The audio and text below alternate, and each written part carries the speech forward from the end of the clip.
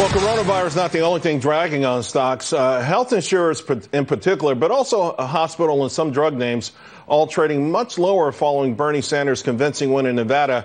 What the money plays say is going on here. I want to bring in Bahnsen Group CIO David Bahnsen because, David, from what I understand, you don't think the big Bernie win in Nevada is actually having any impact on that sector.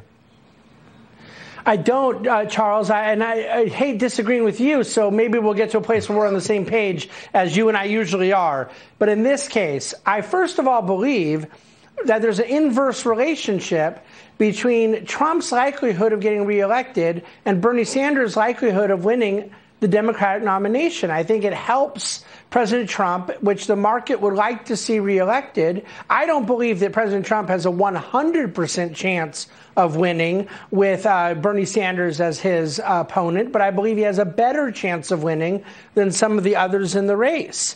But when you look at market action today, look, Merck is barely down on the day. Gilead is up quite a bit. A lot of the Amgen is down much less than the market. The drug sector, some of the healthcare stocks are not down as much as the overall market.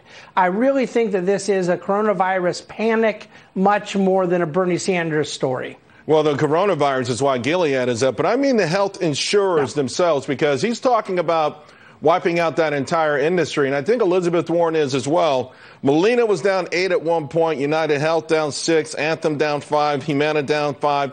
I mean, they're all down a lot more than the broad market. And that's what I'm saying. That specific area sort of acknowledges, in my mind, that Bernie's going to be the nominee. And, you know, sometimes a better part of valor is to just react to things like that, not necessarily overall market, which I agree. I think there's no doubt that the overall market would like to see President Trump reelected. I understand what you're saying, but I think that those managed care stocks also have a coronavirus reason for being down more than the market today. If the market's down 3 to 3.5 and they're down 4 to 5, that isn't that much additional downside, whereas Bernie Sanders would represent an existential threat.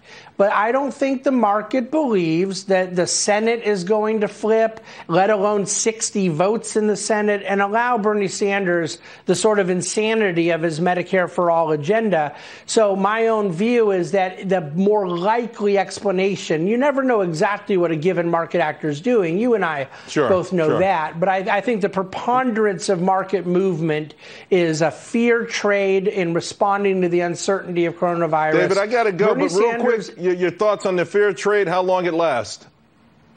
If I know the answer to that, I would be sharing it with you privately, I suppose. No, I don't know. I don't know. But the only thing, that's only the second thing no you couldn't do. one else knows either. Yeah. Okay. Thanks a lot. But I really do want to say no one else knows either, Charles. That's the important part. All right, but I think everyone kind of agrees that at some point the fundamentals probably return to drive the market. David Bahnsen, thank you very much, friend.